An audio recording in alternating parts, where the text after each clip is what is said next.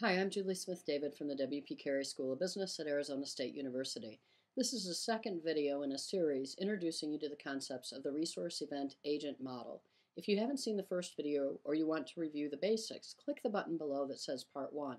Within this video, we're going to extend the basic model by adding in business events, understanding why information events aren't added to the model, and then we'll explore how you can take a number of different exchange models, integrate them together to develop a full model of how the organization adds value and creates value. If you remember from the first video, this is the basic pattern. There are two economic events, an increment and a decrement event, that are linked together with a duality association. For every event, you identify the resources that are either being increased or decreased, and the agents who participate, specifically an internal agent who's responsible for the transaction and the external agent with whom the transaction is occurring. We completed that model for the sales process by seeing that the exchange was a sale and a cash receipt so that we would decrease inventory in exchange for an increase in cash. In this video, as I said, we'll extend this model by adding in the business events and then integrating individual models for individual exchanges to become a business model. We can extend this model by adding additional events which allow us to capture more information that allows us to better manage the process. Events that provide more information are referred to as business events. They support the economic event, but they're not the final outcome. No one is going to be happy if we only perform the business events. They're not going to be happy until we perform the economic events. So let's think about a customer order. A customer places an order and tells us what inventory they want, how many, and what they're willing to pay for them when they want them. They give us a lot of information that we didn't know before. So that information is really valuable. It's going to help us plan all kinds of activities. The obvious one is the shipping, but also we can use that data to go back through the supply chain to plan our production, to even do sales forecasting, labor scheduling. There's many activities that could use that information. So we know that it's important. There's new information. This business is enriched by getting that information. So even though that event takes a little bit of resource, let's say that the salesperson captures the customer order and used 5 minutes of their time to capture the order. Well, there's an economic impact, and we want to be able to track that. But no one would be happy if the customer just placed the order and nothing else happened. So the order isn't the final outcome. The final outcome is the actual exchange, the sale, and the cash receipt. So we're going to extend our model and add in an additional class, the customer order class, and you see that it's associated with the sale. So we're going to take the customer order, that customer order is going to lead to an eventual sale, and that sale is associated with the cash receipt.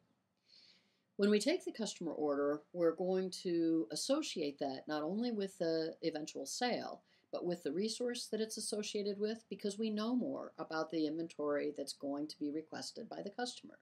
So in this model, I've named the association between customer order and inventory reserves.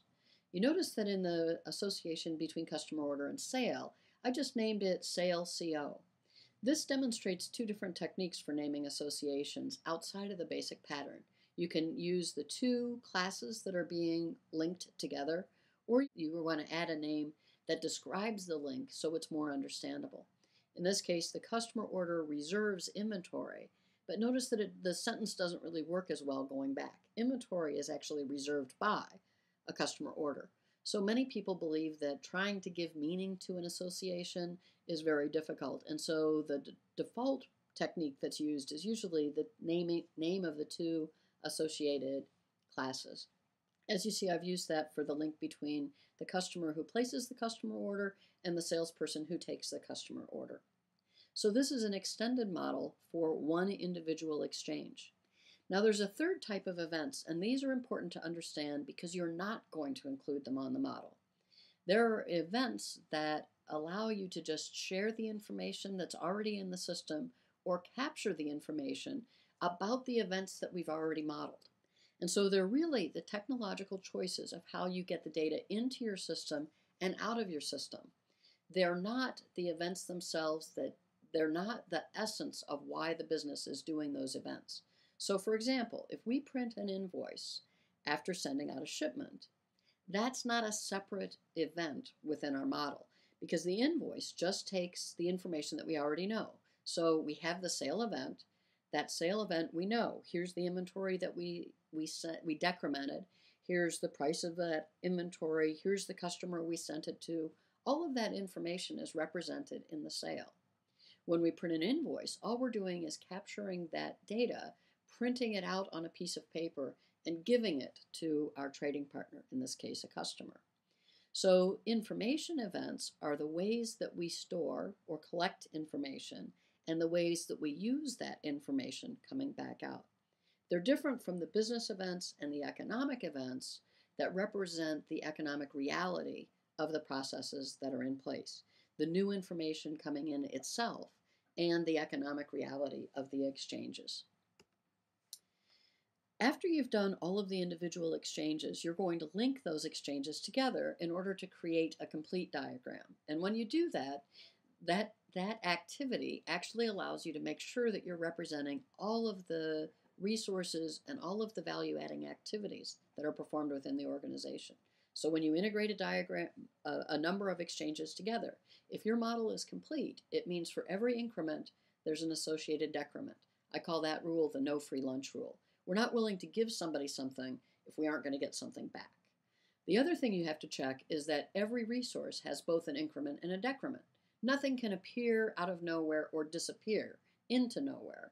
If you follow those rules, that's how you get the power of being able to trace all of your expenses. You know every resource that you purchase, and you know how each of those resources is being used, where it's going throughout the whole organization. And if you do this well, you can produce an integrated diagram like the one that I have here. This is actually one we use for an activity that's called Ventura Vehicles. On the left-hand side of the screen, you'll see that there's a purchase process. In the middle, we actually have a conversion process, a manufacturing process, where we use raw material and labor in order to make finished goods. And on the right-hand side, we have the sales process. We'll dig into this in more detail in future classes and future videos, but this provides you a high-level overview of the resource event agent modeling technique that can be used to represent the resources and the value-added processes throughout one organization. These are what we've been referring to as level 2 diagrams because they follow after you've done a supply chain wine model by modeling the individual organization itself.